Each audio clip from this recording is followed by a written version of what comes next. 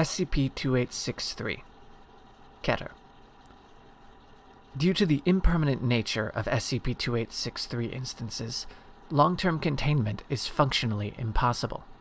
Should an instance of SCP-2863 be sighted in the field, Mobile Task Force Omicron-3 is to move in and neutralize the entity by the use of ultra-bright floodlights. Any civilians exposed to SCP-2863 are to be given Class A amnesiacs and released. SCP-2863 refers to a population of spectral entities resembling giant, approximately 30 meters tall, animated human skeletons that manifest within the borders of Japan. The exact number of SCP-2863 instances is not known, but at least 206 separate individuals have been catalogued. Individuals are identified by various visual differences in the skeleton, such as cracks, nicks, or discoloration. Instances of SCP-2863 will only appear after sunset, as they lose corporeal form if exposed to light brighter than approximately 1.1 lux. Disappearance in this manner is temporary, as instances have been sighted on nights following their neutralization. A possible side effect of this phenomenon is SCP-2863's inability to be photographed by any known means. Research into the nature and relationship between these phenomena is ongoing. It is not currently known whether or not SCP-2863 instances are sapient, as their behavior consists solely of the capture and consumption of humans. SCP-2863 instances are capable of moving very quietly, though manifestations are commonly preceded by a faint sound most commonly described as rattling. Due to their silence, size, and proclivity for very dark areas, SCP-2863 can easily and quickly catch humans on foot. Once an instance of SCP-2863 has caught a human victim, it will bite off its victim's head and drain their blood into its mouth. This blood is apparently absorbed into SCP-2863's bone, despite the lack of any digestive mechanisms. SCP-2863 instances will become extremely hostile towards any who attempt to impede its feeding behavior. Due to increasing urban development and Foundation monitoring, no fatalities due to SCP-2863 instances have been recorded since October 31, 2008. Monitoring and control of SCP-2863 was formally carried out by IJAMEA, the Imperial Japanese Anomalous Matters Examination Agency, until the agency's dissolution following the end of the Second World War. Several IJAMEA agents were brought on to aid in the creation of the Foundation's control measures, and continued their service as full Foundation employees. Currently, SCP-2863 is being successfully controlled by MTF-03.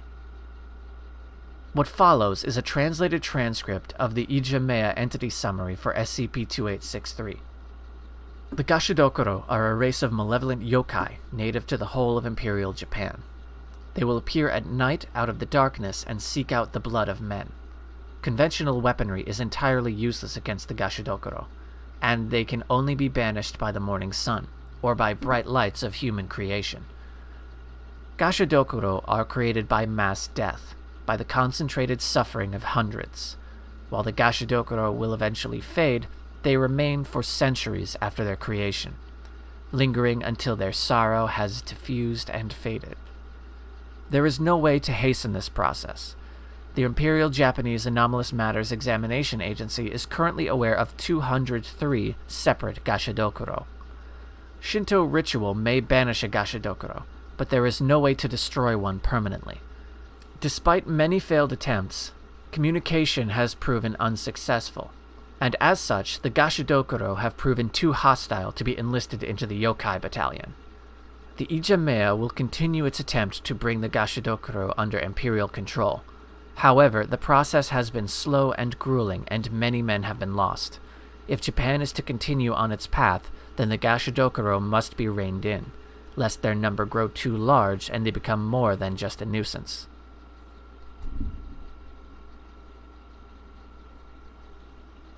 Three additional instances of SCP-2863 have been catalogued since the Foundation takeover of IJAMEA assets. They are as follows. SCP-2863-204 is believed to have first appeared in January of 1938 near Nanjing, China. Instance is notably large, reaching an estimated 35 meters in height, and is identified by severe damage to the pelvis, skull, and ribs. For reasons unknown, the Ijame had no known written record of SCP-2863-204, despite 7 years of first-hand reports of sightings from the Chinese. The instance was catalogued by the Foundation in 1946. SCP-2863-205 was first catalogued in 1954, several kilometers southeast of Fukuoka City, although unconfirmed reports in that area date back to 1946. Instance is identified by severe burning to entirety of the skeleton. Instance emits low levels of gamma radiation.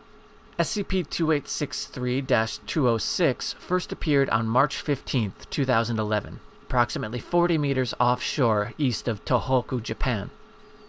Instance is identified by a total lack of teeth and severe damage to the back of the skull. Instance was neutralized after approaching the city of Sendai and exposing itself to the light of the city. Instance has been sighted 3 times since initial sighting, each time appearing offshore.